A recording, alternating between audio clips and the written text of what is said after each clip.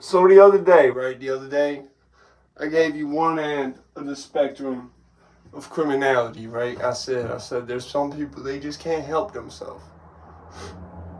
They really are their own worst enemy. Like, they would have not gotten no $1 million bond. They just stayed in their car, bro. They could have stayed right there and not said shit. With their active warrants.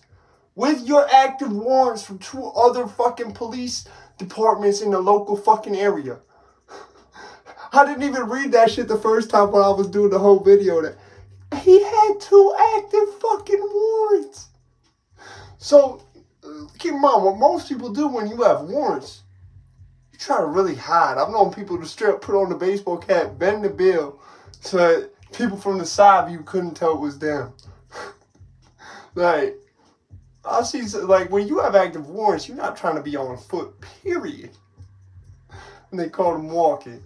So this from the other side of the spectrum.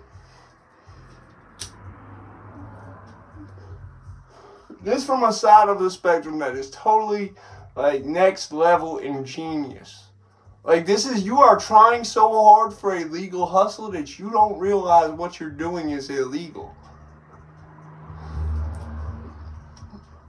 So this dude, this is why I love Danbury. It's always some, like either the murder rate will turn the fuck up out of nowhere. There'll be big gang fights going on. Like, just some shit will happen out of nowhere. I love that shit. Like they had a little girl get shot in the middle of the mall.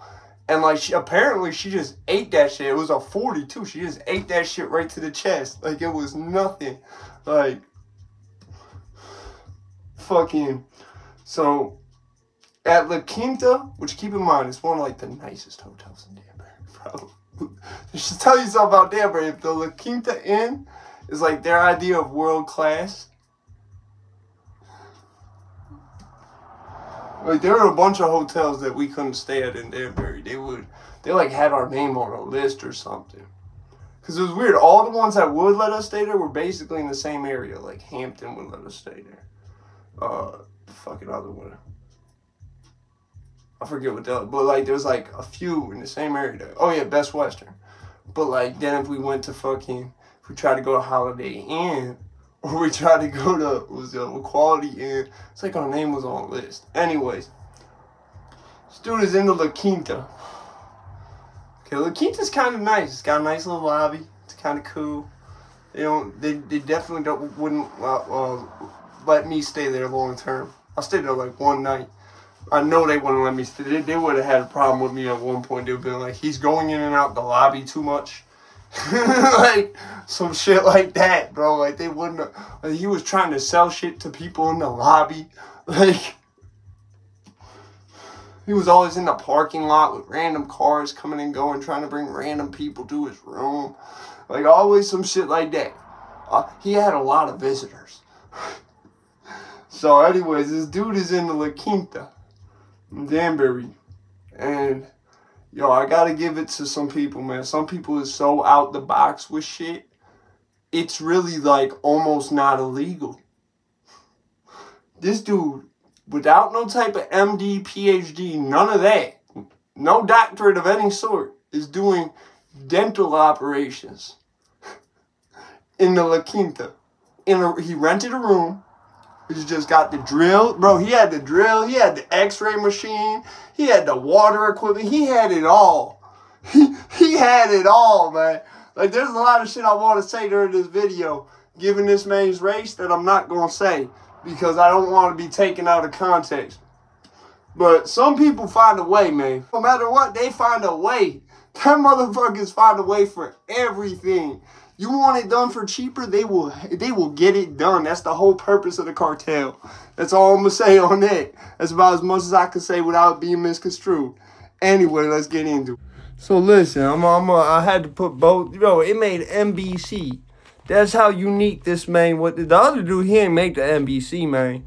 He only made the regular shit like this. But yeah, it's dude in Danbury at the La Quinta. What was his name? He was Hispanic, though. He was Hispanic. Or at least he looked it. His name was... Basically, he was running an illegal dental operation inside the La Quinta Hotel in Danbury, according to police. Yo, how do you even do that? I ain't gonna lie. I found some websites, bro. You can really order the whole shit. Except for the Novocaine. But it said he had amoxicillin and other drugs. And I'm wondering what them other drugs were. But his bond only $350K. He get that $35K with a bondsman. A bondsman not even gonna look at you for that 1 million shit unless you put the house up. Like, for real.